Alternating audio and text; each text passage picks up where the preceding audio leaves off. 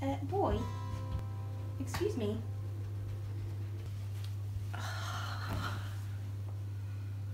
Let's just record and we'll see what happens. I think I'm a little rattled. My husband just made a cup of tea and left the bag in and left the room. Oh, how do you start a podcast? How do you start a podcast without sounding like an absolute idiot? Oh, let's get comfortable, okay. Hi, my name's Ailey. I live in Inverness in the Scottish Highlands with my husband Kieran and my puppy Odin. He's a golden retriever collie cross and we love him so much. He's so sweet. I am a yarn dyer. That's my main business now. I started about 6 months ago and that business is called Kelpie Knits, which is why this is the Kelpie Knits podcast. Very imaginative. I don't really know what I'm doing. I have never really filmed myself before. I never really take photos of myself, to be completely honest. I don't like myself on camera. I'm dreading editing this back and looking at myself and hearing myself speak. I don't know if that gives anyone else the fear, but I hate it so much. So this is very new to me, but I think it's going to be a lot of fun. I'm really excited and I'm happy to get to talk to people. Even though you aren't people, you're a little dot at the moment. But hopefully someone is watching this. I decided to start the podcast to talk a bit about what I love to do, which is knit. I love knitting and I've been knitting for quite a long time now. I just want to create my own little space on the internet to talk about knitting with people, and I hope that other people want to do that too. Basically, this podcast is going to be fairly simple to follow. I've decided I'm going to aim for a year of podcasting once every 2 weeks. So you can expect a new episode from me once a fortnight. I haven't decided on an upload day yet. I will, probably. I haven't gotten that far. I'm going to break it down into 3 or 4 different sections and you can skip ahead to whatever you want to watch. I know that everyone likes something a little bit different from their knitting podcasts and that's okay. I'm going to try and make sure that I have timestamps somewhere. You just skip to whatever you want to see, that's fine. First will be works in progress. That's exactly what it sounds like. Works in progress, what I'm knitting, what I'm working on, sharing with you what I think about the patterns, how I've been getting on, how I find the project itself, what trips me up. Any mistakes I make, I'm going to be quite transparent about that. Whenever I've watched podcasts, I don't like seeing perfect projects because mine never look that way. I'm intermediate knitter. I'm not an expert. You know, I have a good understanding of the basics and I kind of know my way around, I know what I'm doing, but I want to try and push myself and that's part of what this is. Second section will be finished objects, just the things that I've finished in the past 2 weeks. I do want to give a disclaimer here that I'm not a particularly fast knitter, and on top of that I run my own business. I don't have anyone else working for me, it's just myself. I don't have a huge amount of time, so we'll just see how it goes. I'm going to really try and not force myself to finish things just for you. I don't think that's very fair on you or me if I'm just churning things out for the sake of it. And then, you know, if you feel bad for being a slow knitter, which you shouldn't, then we can be friends. The other thing I want to do with this podcast, which I think might be a little bit different, is I really want to focus on stash busting. Everyone loves their stash. I love mine. I have a stash that's far too big upstairs and I have so much lovely yarn, but it's expensive. It's expensive to buy yarn for projects or even just yarn speculatively. It's expensive to go out and buy single skeins of beautiful yarn. And I realise I'm saying this as a yarn dyer, which probably isn't the best thing to do, but I get quite intimidated when I see other people's stashes. You know, mine doesn't necessarily look like that, or the projects that I make, they're not always made with hand-dyed yarn, so I feel like I have to keep up, make beautiful projects, and there's no real need for it. What I decided to do for 2020 is to try and have a no spend year in terms of yarn. I want to try and get through the year and buy no yarn. But I already have some exceptions to this, so we're already a bit iffy. Or not iffy, there are exceptions to this rule. The first rule I've given myself is that presents are always okay. So if I get a gift of yarn, I'm not going to say, no, sorry, can't have that, that would just be ridiculous. Gifts are fine. The second is that if I need yarn to finish a project that I'm already in the middle of, then I'm allowed to do that. I think that's reasonable because there are some bits of yarn up there that I might need a bit more of to finish a certain project. So I'm going to allow myself the budget to buy yarn to finish projects. Number 3, I have been really interested in the Biff Sugar Yarns yarn club. I just got my first installment of it this morning. It's so beautiful. She's one of my favourite dyers. I think her name is Alison. If that's not your name, Alison, I'm really, really sorry. Her yarn's beautiful. I absolutely love it. I'm going to allow myself just her yarn club, 1 sock set a month, and that's my lot. To go along with all of this, I also want to run a knit along, or a crochet along, or make along, or whatever it is that you prefer doing. I'm a knitter. Crochet's never really worked for me, although I do want to try and make a granny square blanket, but I'm not even going to talk about that right now. But I'm going to be running the Kelpie Cal 2020, and to join in with this, it's really very simple. It's an easy one. All you need to do is knit projects using stashed yarn. So you're not allowed to buy new yarn for these at all, none whatsoever. You need to use yarn that's in your stash. I'm going to be doing this too, by the way. This isn't just for other people to do. I'm going to be doing this. Trying to make things with yarn that you already have. So it might mean marling 2 different strands of yarn together, or having scrappy projects to work on. You get a lot more creative when you're limited in what you have around you. So I think the projects that come from this could be really, really exciting. It's going to be running all year, right up until December 31st, 2020, which feels really far away. It's just a chance for you to join me on my stash busting journey. You can try and find projects that use the yarn that you bought 6 years ago at a craft fair that you felt too afraid to use. Now's the time. If you want to practice a technique in a project like brioche or cabling or colour work, if there's something you've been afraid to do so far, this is a brilliant chance for you to do that. Just use the yarn from your stash and give it a go. You don't know how it's going to turn out. It could be absolutely beautiful. This is the time for your dodgy projects where you're trying out a new skill, or if you just want to practice sewing up sweaters, then it could be hodgepodge and it could look horrendous, but it's something to be proud of, and it's something that's from your stash that you haven't had to shell out for. I've opened a Ravelry group. It's called the Kelpie Knits Podcast. I'm going to be adding to there as we go, but that's going to be the main hub for knit along entries. I have yet to work out exactly how Ravelry groups work, but I will get there. I promise. I'm going to be working hard. At the moment there's just a topic with some show notes for this episode that's already up there. So yeah, if you're interested in entering the knit along, it's really very simple. You just need to submit a photo of your finished project using your stashed yarn. Try and take a photo of the yarn beforehand if you can. Tell us a bit about when you got it, how long you've had it, and then a photo of your finished project. You can submit as many projects to this as you like. You have plenty of time. If you want to tackle something big like a blanket, this is the perfect opportunity because you have so long to do it. I'm going to be giving out prizes monthly. Since it's such a long time, once a month I'm going to be giving away one of my Yarn Club sock sets from Kelpie Knits. They're exclusive colourways, they're only available for that month and then they're completely gone. And for the whole year they are based on songs by Scottish artists and Scottish bands. I don't know where it's going to be, I don't know where I am. Maybe here, maybe the whole screen. January was based on Hold Me While You Wait by Lewis Capaldi, and it was gorgeous and it was so much fun to make. February, next month's colourway, is based on I Don't Want a Lover by the band Texas. As prizes for the knit along, you'll get an exclusive Yarn Club sock set. Hopefully we can add to that as we go. If you're a creator, if you're a small business and you make anything related to knitting, crochet, fibre, please get in touch with me. I would love to feature your work here and give it away as a prize on the podcast. I'll try and have some kind of an email address pop up on the screen that you can get in touch with me at if you're interested in donating a prize for the knit along. Okay, I feel like the pressure's off a little bit. I hate introductions. I hate it with people. I feel like it's always really awkward getting into a conversation and getting into a chat. Now is works in progress.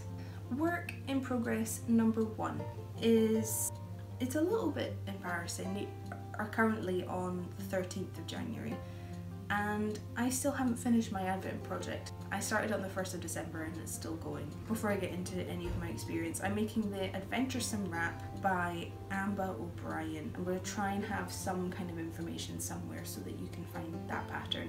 But I should say just now, any patterns that I talk about, anything I mention, I'm going to put in the show notes on the Ravelry group. If you like, you could have this podcast playing in one window, open up the Ravelry group in another, and you have all the links to everything that I've talked about already. It's all there. Yeah, I'm making myself an Advent wrap, and it was supposed to be finished by the end of December, but there's something about the run up to Christmas that just means that time, it doesn't stand still, it just rushes away. I don't know how well you're going to be able to see this, but this is my Advent wrap so far.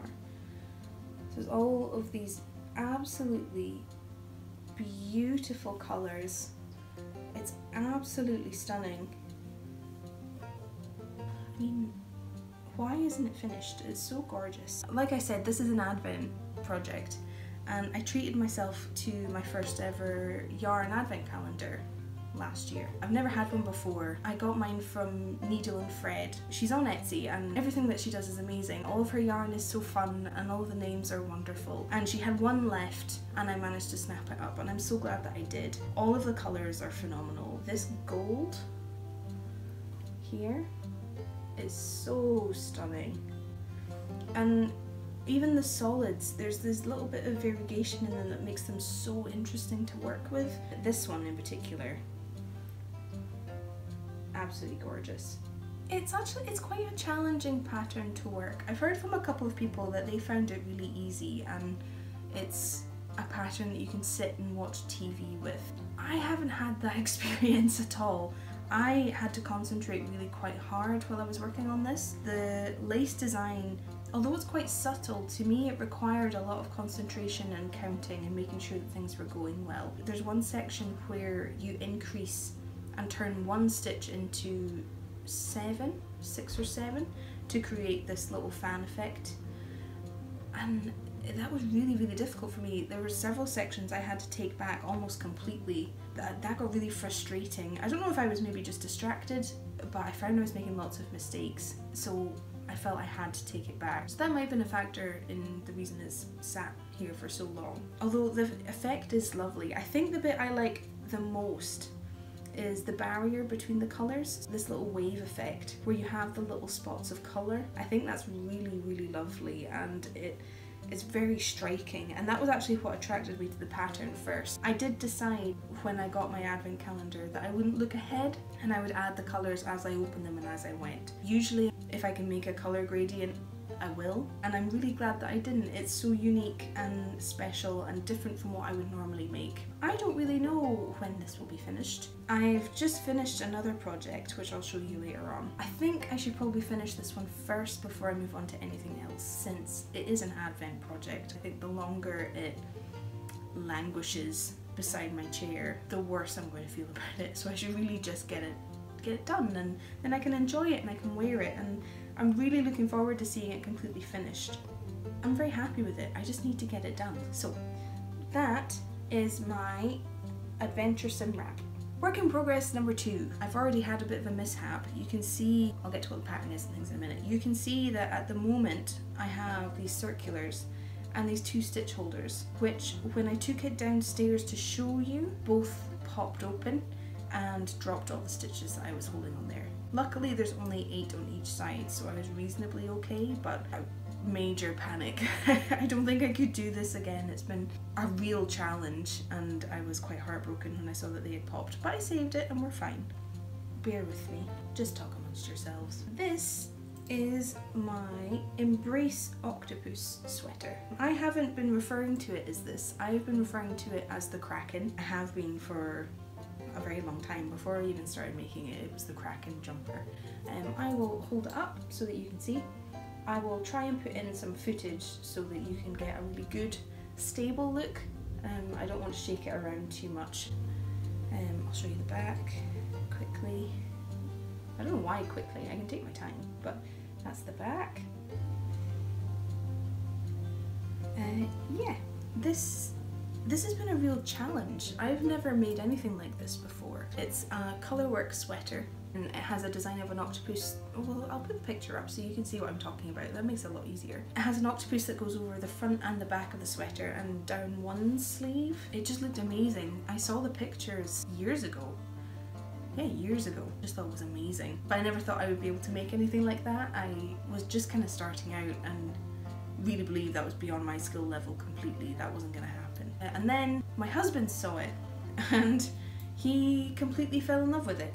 He's been very patient. There's a lot of people who have gotten a lot of knitted gifts before he got this one. If you're watching this, and you shouldn't be because we've talked about this, I don't want you watching it, it's too embarrassing. If you are, thank you for being so patient. I would say that this has actually been easier to work on than the wrap. There's something soothing to me about following a colourwork chart. I think it feels like you're making a lot more progress as you go.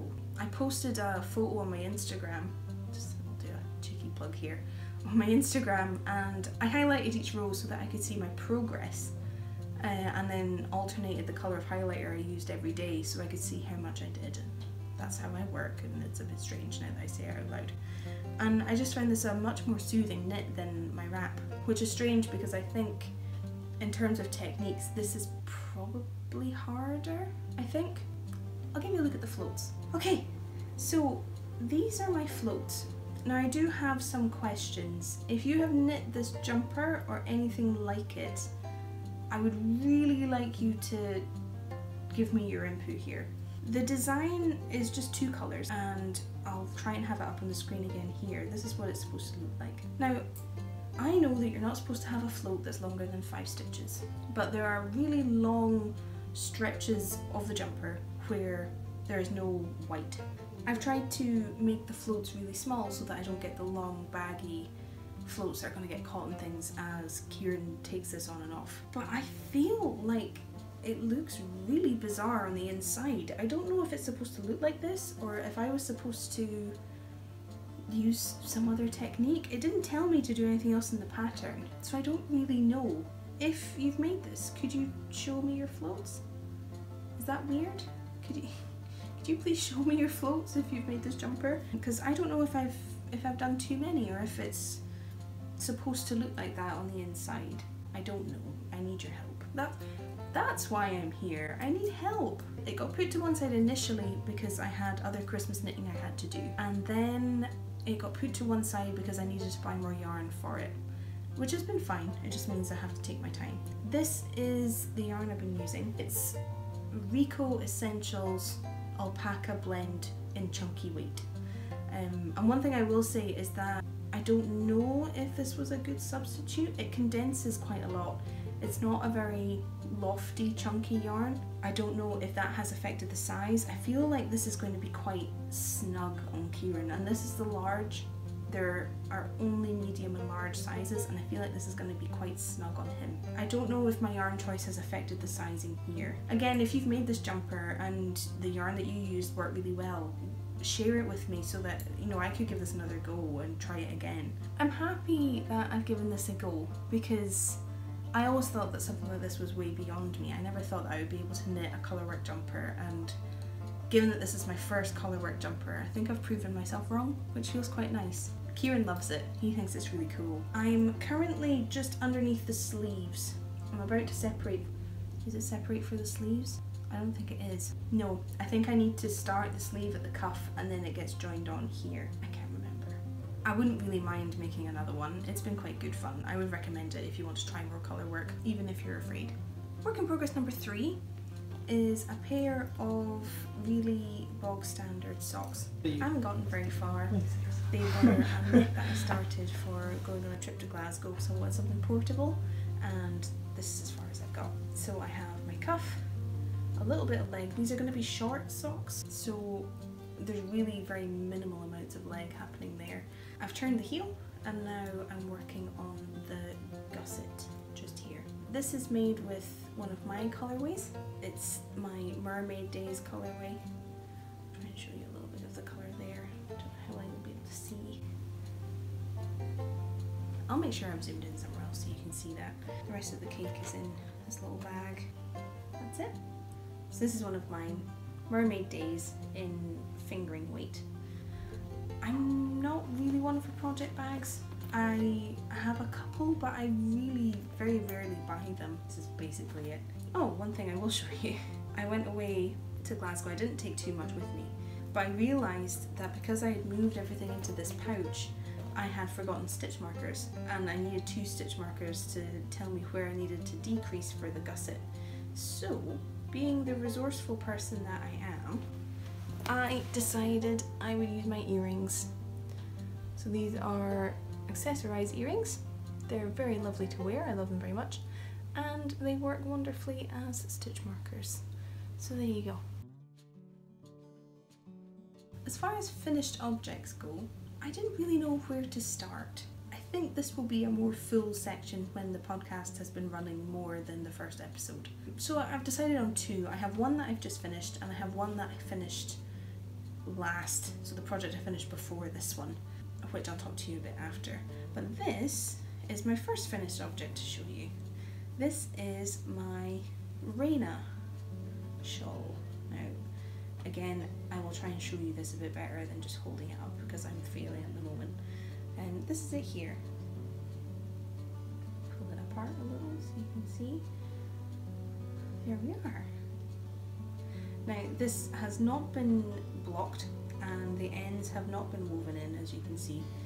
But I still count it as being finished. For me, the joy is in the knitting, and once you've finished knitting and once you've cast it off, in my mind, it's finished. So on my Ravelry project page, I have this marked down as being finished, even though it's technically not. I'll probably get around to doing some of this tonight. I think I'm going to do it in bits so that I don't get fatigued from just weaving in all of these ends.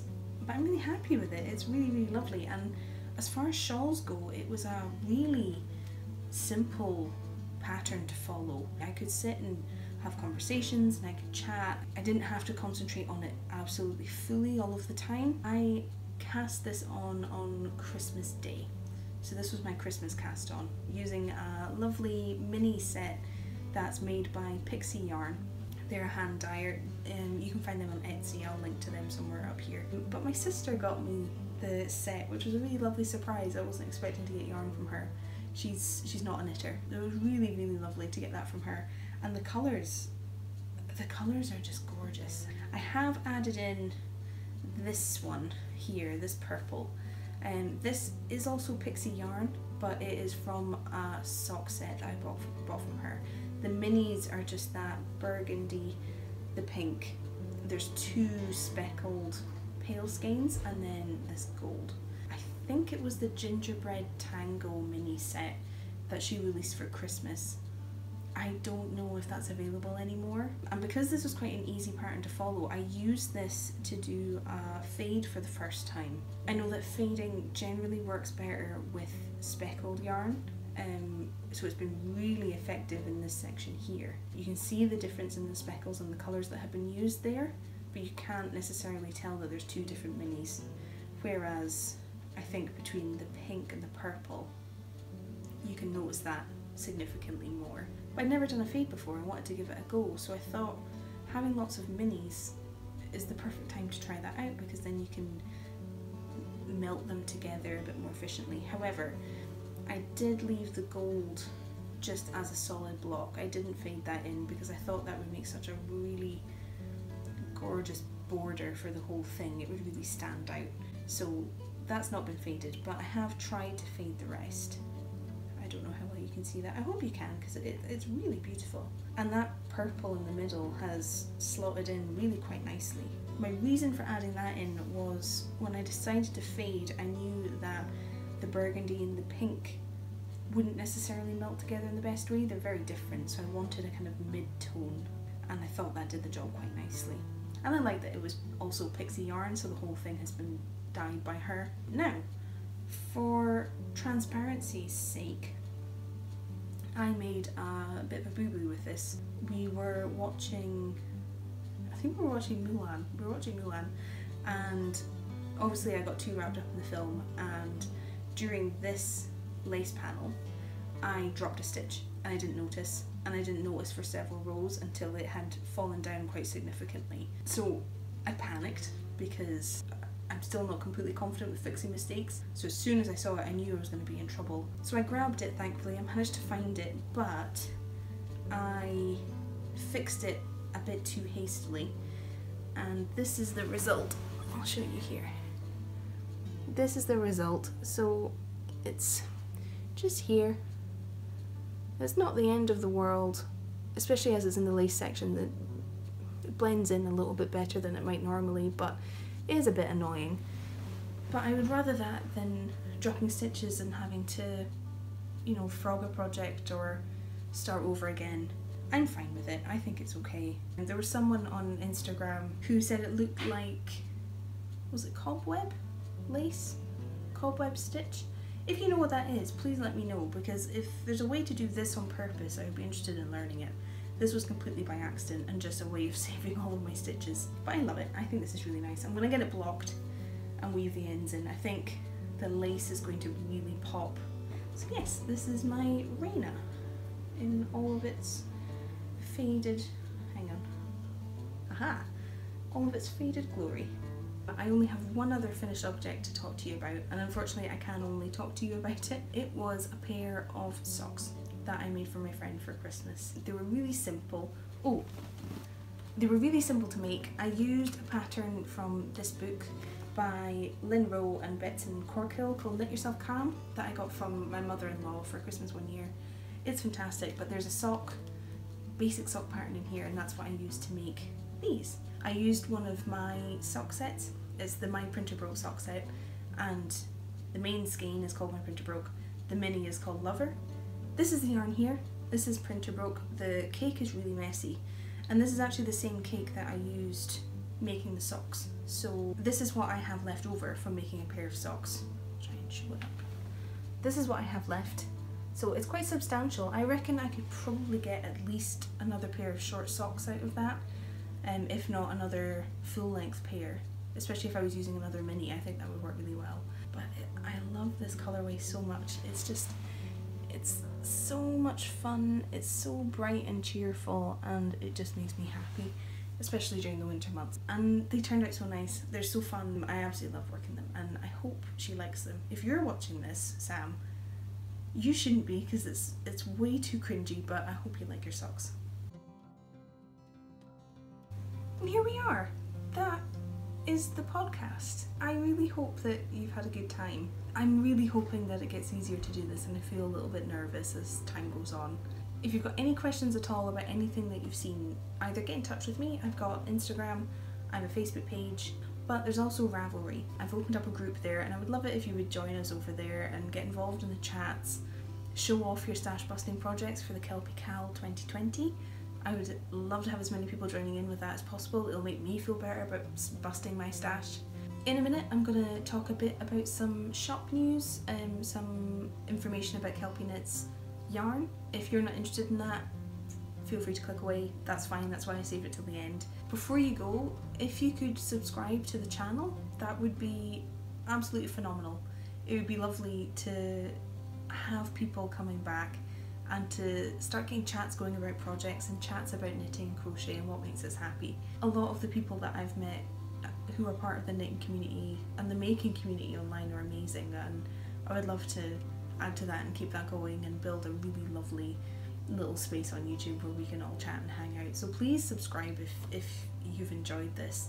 Like the video, it does make a difference. I never really thought that it did, but apparently yes it does. So if you could just thumbs up the video, subscribe to the channel, it'd be lovely to have you coming back, and it would be lovely to have you here. Yarn content is about to follow. If you're not interested in that, it's been lovely having you and chatting to you and getting to warble at you, so thank you, and I will see you in 2 weeks. Yarn information. Like I said, my business is Kelpie Knits and I dye my own yarn. The shop is going to be open on the 18th for orders. I run a dye to order system. The shop is open on the 18th. You can order as much of whatever colourway you like. It will be dyed to order and then it gets shipped out to you the following week. Now, orders for the yarn club, I think by the time this goes up will have just closed for February. If you haven't ordered your yarn club by the time this goes up, you've missed out on February, but you can still get March and all the other months after that. If you head over to the website, that's available all the time. Yarn club is open whenever. You can get your subscription to that. I think that's all the news as far as the shop is concerned. I'm at kelpieknits.com, so even if you just want to have a browse, head over there, see what I'm about and what I have, and I hope you love it as much as I do, because I love the business and I love getting to work with yarn. And that's it for this fortnight. I will be back in 2 weeks. I don't know what the date for that is off the top of my head. I might have it on the screen here somewhere. That's when I'll be back. This is a fortnightly podcast, so don't expect a weekly episode. Please join in with the Kelpie Cal over on Ravelry. It would be lovely to have you and to have your support for the stash busting journey, this no spend journey that I'm on for this year. Leave a comment, let me know what you think, and I will see you next time.